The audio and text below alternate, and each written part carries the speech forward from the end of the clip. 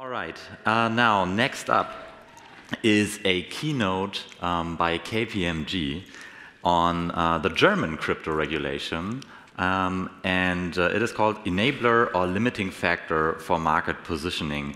And I would like to welcome Max Eberle and Felix Kramer on stage. While they're joining me here, I'd like to remind you that please post your questions in the Telegram group. Feel free to raise your hand. If we have time left after the talks, we'd be happy to discuss them with our fantastic speakers. And I give over to you. Have fun. Thank you. So, all of us here today share at least one common passion, and that is our appreciation for crypto as an emerging asset class. My name is Max. This is my dear colleague Felix. Now, Felix and I are both from KPMG, and it's the reason why we have a second passion, and that is regulation. I'm not so sure that is a commonly shared passion across the audience here, but we'll see what we can do about that with our presentation here. We will spare you our CV details and skip the KPMG ad block. Instead, we dive right in and want to share some of the insights that we gained from our crypto projects across this year. So consultants like threes, our structure here is a three-part structure. We want to start with the market. We want to give you our observation points of what is moving the market in Germany right now. And please bear in mind, when we talk about the market, we are not talking about DLT and interbanking settlement, but we are talking about crypto as an asset class. Second, we want to have a look at how the regulatory environment is influencing corporate strategy. And third, we want to give a brief outlook of what we can anticipate in the near-term future. So let's start with some of the discussion insights that we gained with our clients. And please bear in mind, all of our customers have a very different starting point. But what is really striking is that nonetheless, there are four major influencing factors that really stand out across the board. First is time to market. Our customers say and appreciate that they don't have time. They don't have time to wait for MiCA to come into force, because by then, the market in Germany is already divided up. And you don't want to leave chances to reverse solicitation. Second, value extraction. So the thesis is everyone who wants to be in crypto now is already in crypto. However, the individual revenue contribution per each customer, right, is vastly different across the respective segment. So only a few customers are really responsible for the major revenues. Hence the reason why our customers need to think about growth. They need to think about where's the growth coming from, what are the preferences of those new customers, and what are the products that we need to offer to them. Which brings me to the third point, the licensed product fit. You will find that in a regulated environment, nothing impairs your product range as your license scope. That's why you really have to carefully consider and balance what I talked earlier about, the time to market and speed, and the scope of licenses. So, once you have a crypto custody and a crypto trading license, that's just the mere start, but Felix will go into that in a few minutes. Then you need to think about, what about crypto trading? What about crypto derivative trading? What about actually being an exchange with a real exchange price mechanism? Now we talked about customers, revenues. Let's come to the cost side, the funding. The narrative that was true over the last years, hyper-growth, VC funds want triple, triple, double, double, and that's your business plan over the next 4 years, that's no longer valid. Some very boring things like reasonable budgeting, not over-hiring, and really having a focus on what you want to achieve. Kill your pet projects and kill anything that's unprofitable. That becomes super interesting because you want to have enough runway to experience the next boom phase in crypto.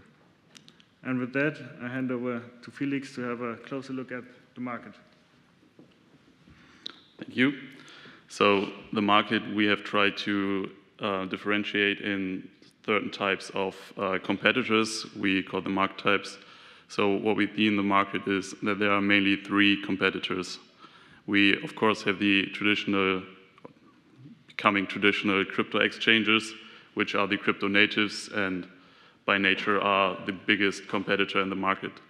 But we also see that neo-brokers and neo-banks quickly picked up their pace in terms of their products and their offering in crypto products. Last but not least, we see the traditional financial institutions, which are, we call them the late majority. They are mostly on the sidelines as of now because they are assessing whether it is a good option for them, a good business case for them to also offer financial products and whether it fits in their DNA and also, of course, in their risk management and so on.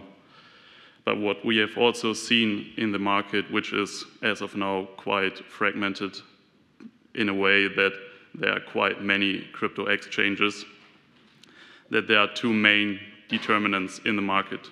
On the one hand, Max already told you about it, the regulatory frame.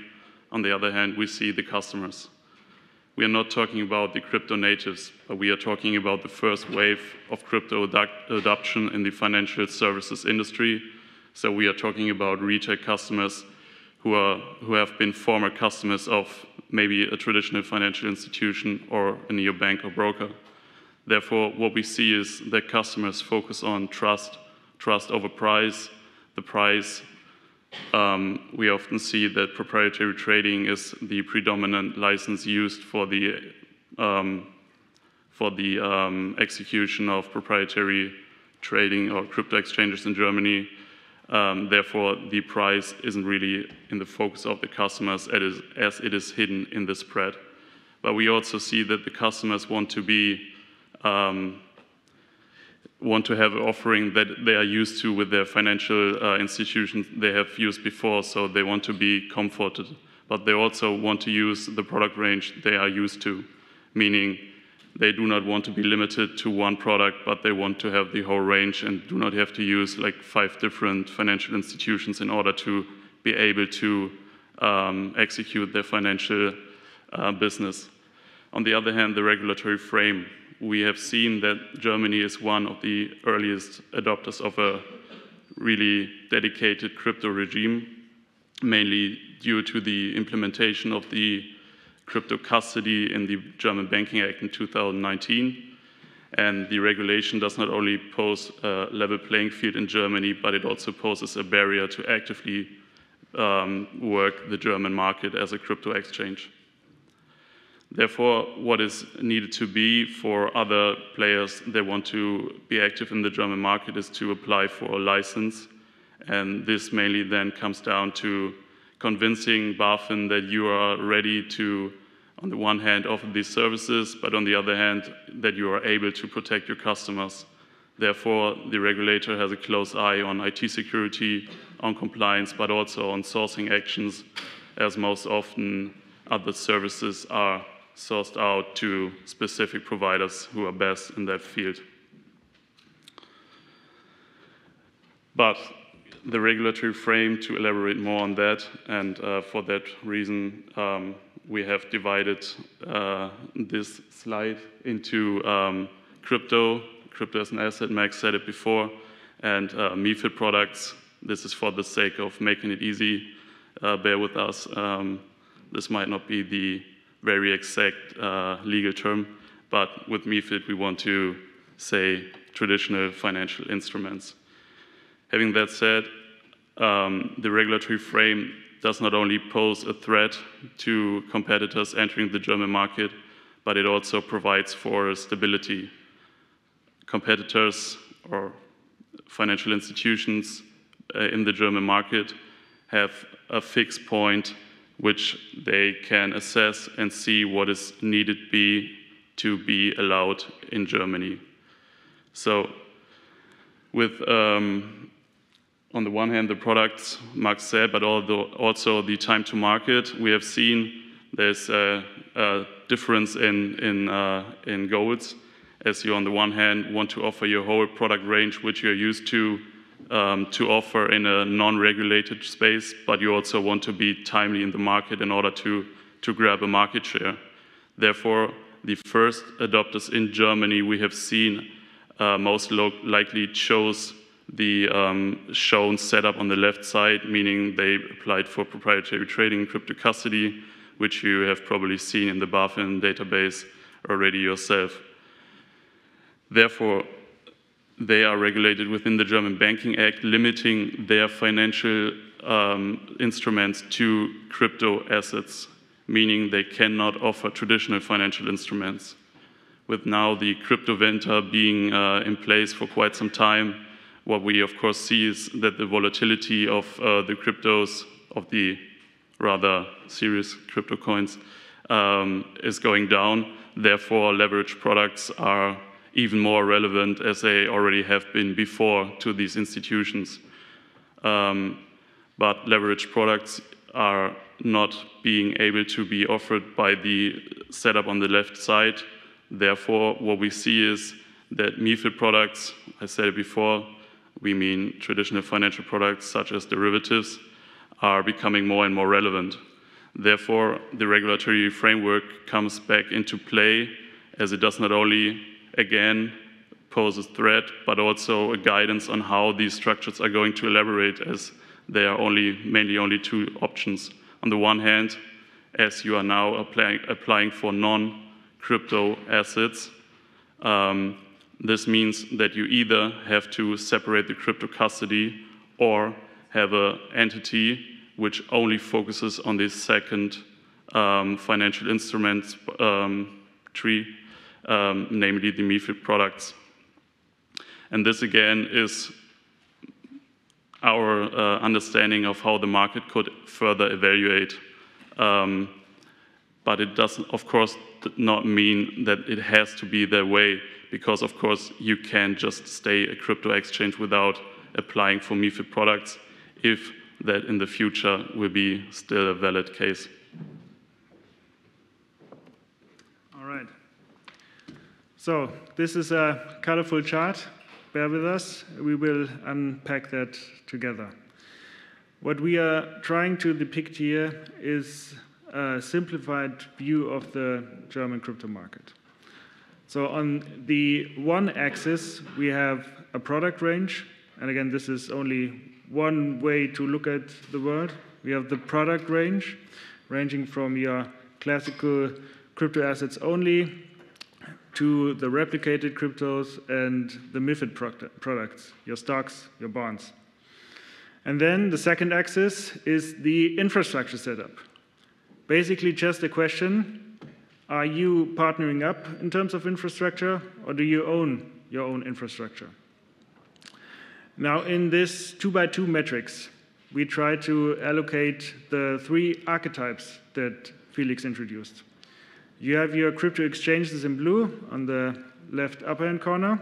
You have your neo-brokers and neobanks in green in the second square, and your traditional financial institutions in pink in the third square. Now those three players have one thing in common. They have a platform with ideally already KYC'd customers. So the question is, what are those archetypes doing with those KYC'd customers? And the strategic directions that we see for square number one for the crypto exchanges is that they use this market cycle to enhance their range of product offering by applying for the right licenses and adding MiFID products and being able to really offer their entire crypto product portfolio. Second, our new brokers, think Trade Republic, they want to own the infrastructure. They should decrease their dependency in terms of partnerships to really take control in terms of operations and costs for scaling up in the future. Thirdly, the financial institutions.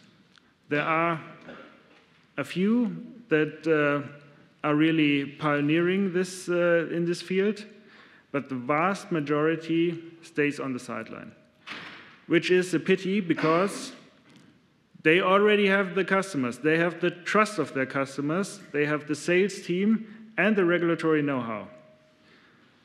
So, in essence, you want to be, no matter what type of archetype you want to be in the right upper-hand corner. Ideally, you are a two-trick pony in terms of products, being able to offer not only crypto, but MiFID products, and you want to own your critical infrastructure.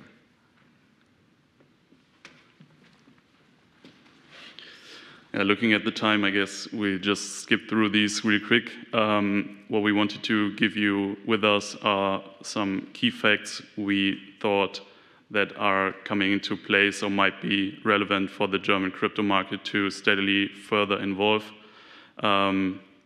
We have seen that, and already talked about it, that the regulation is quite a big factor for the crypto market. And what we also already said before is that we do not think in MiFID products, so traditional financial products, versus crypto products, but we see them going alongside. I've also said it before that trust is a big factor for customers, especially for the non-native crypto customers, which are now becoming more and more relevant, especially with more and more institutional customers coming into the game. We see that the regulation needs to be really thought through, and the provider need to stick really close and have a clean setup of their company and their offering. But we also see that customers are already used to being offered a very individualized product offering, and that they also expect from their crypto offering.